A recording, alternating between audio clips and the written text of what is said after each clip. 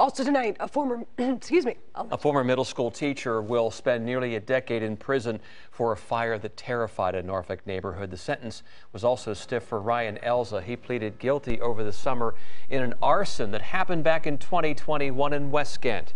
Tonight, we're hearing from the victims who are still traumatized by this crime. 10 on your side's Chris Horne has more from Norfolk.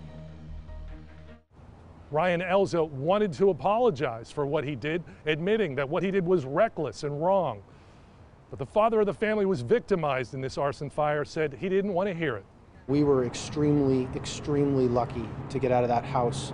Patrick McGee did not want any part of an apology from Ryan Elza, the man who set the fire that threatened his family and destroyed their home and 2 vehicles. He admitted to preparing devices, sneaking up to our home, lighting our cars on fire, knowingly while we were inside of it.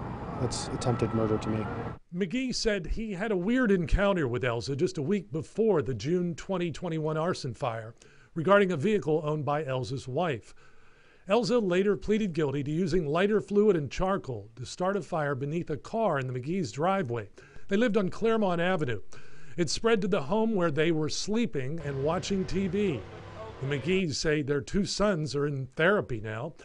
When Elza wanted to apologize directly to Patrick McGee Friday in court, McGee said, "I have nothing to say to that person. He tried to kill my children." He says they ask whether Ryan Elza will come hunting us again.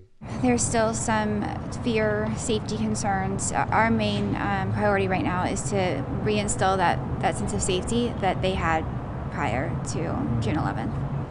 And while Elza was sentenced today to 10 years active time in prison, the case is not over in the courtroom.